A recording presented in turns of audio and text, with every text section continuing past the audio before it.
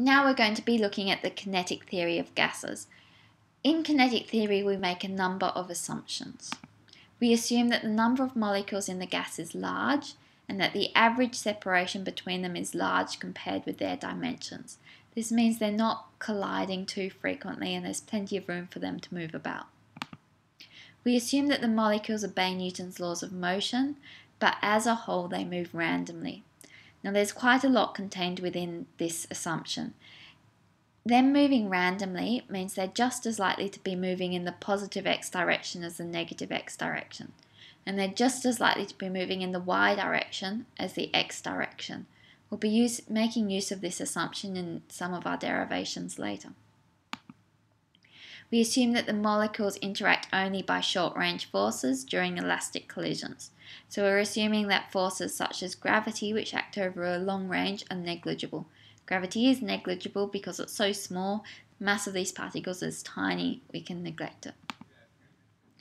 We also assume that the molecules make elastic collisions with the walls, so they're not losing kinetic energy when they collide with the walls of the container. And finally, we make the assumption that the gas is a pure substance, or the molecules are identical.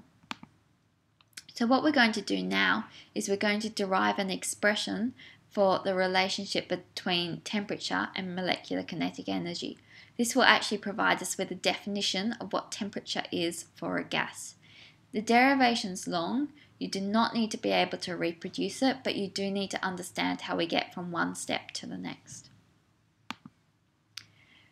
For this derivation, we're going to assume that we have a cube with a volume d cubed.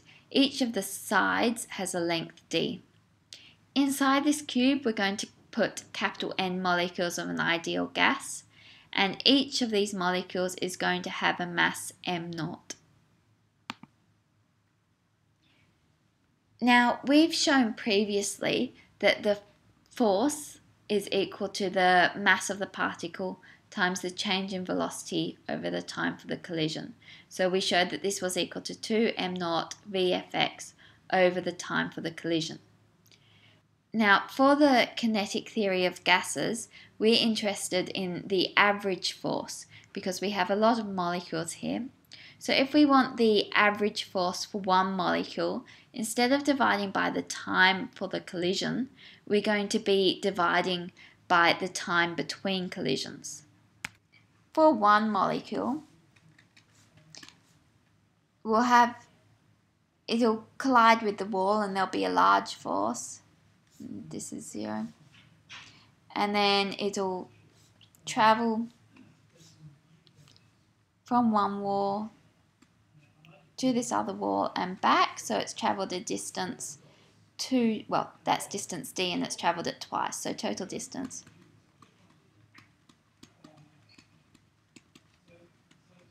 It will then hit the wall again and collide again, and so this is the force on the one wall. We can see that this time between the collisions is the distance over the velocity, so that's 2d over vxi. And if we want the average force on the wall, we want to spread this force out over this time. So we're going to replace that t for the collisions with the t between collisions, which is the 2d on vxi. So delta t is equal to 2d on the initial velocity in the x direction. So the average force acting on the wall is 2m0 vxi over that time between collisions. So replace this with the 2d on vxi and we end up with vxi squared. And so the 2's will cancel out and we're left with the force is equal to m0 vxi squared on d. Now this was the force for one molecule. But inside our box we have n molecules, so we're going to have to add up the contribution of each of these molecules. Now m0 and d is the same for all molecules, so that's a common factor. So we can pull the m0 and the d out the front. We then need to add up the velocity squared of each of these particles in the x direction. So the average velocity squared in the x direction is given by to take the average of anything, we just need to sum up all the values and then divide by the total number of particles or the number of values we're adding. So this is the expression for the average velocity squared in the x direction. The line over the top means average. So we can use this expression to write our total force on the walls as F is equal to m naught on d n Vx squared, taking the average then. Now, so far we've only looked at the x component, but we can say that the total velocity squared is equal to the total velocity in the x direction squared, plus the total velocity in the y direction squared, plus the total velocity in the z direction squared. That's just Pythagoras' theorem. The average values are related by the same formula. If we take the average of each of these values, it will be the same. So the average velocity squared is equal to the average velocity in the x direction squared, plus the average velocity in the y direction squared, plus the average velocity in the z direction squared. When we were introducing kinetic theory, we said that we would make the assumption that the particles were moving randomly, which means they're just as likely to be moving in the x, y, and z direction, which means Vx squared should be equal to Vy squared and also to Vz squared. So what we can do is we can replace the Vy squared and the Vz squared in that equation down the bottom of the last slide with Vx squared. So we're adding 3 lots of Vx squared. So the average velocity squared is equal to 3 times the average velocity in the x direction squared. This is useful because in our formula we had the average velocity in the x direction, so we should now be able to replace that with just the average velocity squared. So we're replacing Vx squared with v squared on 3, so that's where this 3 comes from. This 3 is effectively coming about because of the 3 dimensions, because we've got an x, a y, and a z dimension. So it's 1/3 n m naught v squared on d.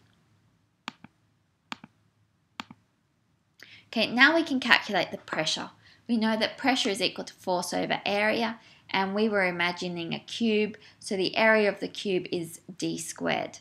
So we've got 1/3 n m naught v squared over d cubed, which is 1/3 n on v m naught v squared. We're taking the average of the v squared.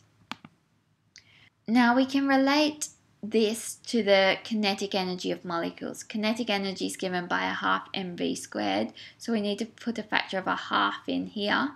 If we want to write a half there, we'll need to put a 2 up here so that we're not changing the total expression. So we can write P is equal to 2/3 n on v times a half m naught v squared, and this term here is the average kinetic energy of the molecule. This is also Boyle's law because we've now got P is inversely proportional to V, so we've derived that from the microscopic properties, and we've got our constant here. The constant includes the kinetic energy of the gas. Now what we were trying to do was to get a relationship between temperature. So to do that, we can relate this equation that we've just derived with the ideal gas law. And so equating these, we can see that nkBT is going to be 2/3 n times a half m naught v squared. Then the n's will cancel out, and rearranging to get t, we've finally got what we wanted. 2/3 kb times a half m naught v squared, where this is the kinetic energy of the gas. So this is actually our definition for temperature of a gas. Temperature of a gas is given by 2/3 kb times the average kinetic energy of the particles that make up the gas.